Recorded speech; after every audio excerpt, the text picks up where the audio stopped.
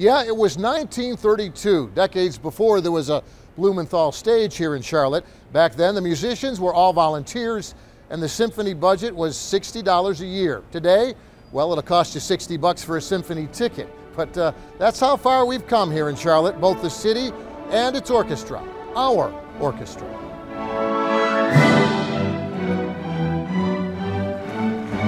But this evening is not simply a celebration. We are not an island. We are part of this city, part of this world. And I'm so grateful to have you all with us as we celebrate 90 years of incredible music in Charlotte. Happy birthday to us. Orchestra President David Fisk welcomes this sellout Charlotte Symphony birthday audience and a special birthday guest who brought a special birthday gift. This is a painting I wanted to give you all of my grandfather. Catherine Roxlow's grandfather is Guillermo de Roxlow, the Charlotte Symphony's founder and first conductor, whose orchestra made music headlines then and is still making music history today. 90 years ago, my grandfather, Guillermo de Roxlow, conducted the first symphony orchestra here in Charlotte. And he came from Barcelona, and it took him 7 years to get here. But once he got to Charlotte, everything changed. And Charlotte means so much to my family. Charlotte gave Guillermo a beautiful city to call home, a wonderful, rewarding career. He was a symphony conductor and wrote much of the music and wrote by hand all the pieces for the individual players because they had no money to buy music. Do you guys get paid? They didn't get paid back then. It's interesting. I saw some of the newspaper clippings. Literally, he put an ad in the paper, right? That's how he found his first group of musicians. Yeah, and it was community. It was school teachers and, you know, bankers and lawyers and just whoever had an instrument. We're talking with Catherine Roxlow from her home in Phoenix, where that same family portrait of her grandfather hangs with pride in the background.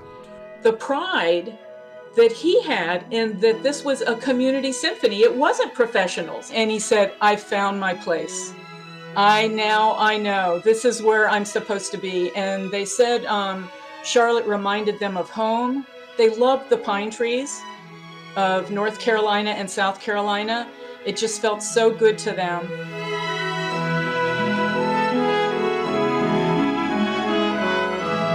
Today, de Roxlow's Charlotte Symphony legacy brings feel-good moments to all of us, as the symphony performs not just in Charlotte, but in all of Charlotte's surrounding towns and cities. Back in the 50s, they started the symphony school concerts that they still play today. In the 60s came Charlotte's first African-American symphony musicians.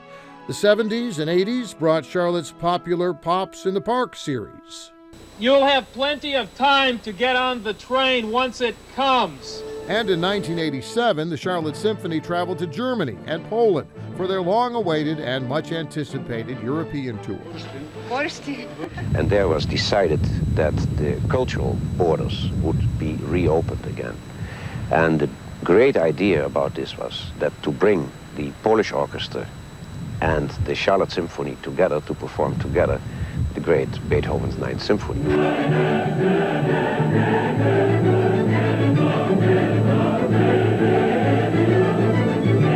The past 2 years of pandemic forced the Charlotte Symphony to scale down, with fewer musicians playing smaller, socially distanced concerts, often outdoors or online.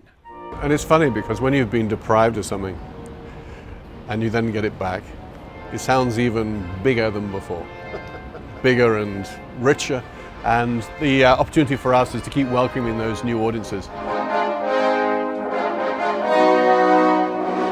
They are good musicians. You have so much to be proud of. And I mean, I was proud to just hear it. What would Guillermo think today if he could look down or look back and see this orchestra 90 years later? I guess he'd be equally proud of what they've become and who they are today. Very proud, and I feel that he can kind of take a breath and rest at this point, knowing what Charlotte has done with what he started. Yeah, and they'll be celebrating the symphony's birthday all symphony season long. 90 years of bringing music to our ears. We hope you enjoyed the story. If you don't want to miss any more great stories about the Charlotte region, please subscribe to our YouTube channel.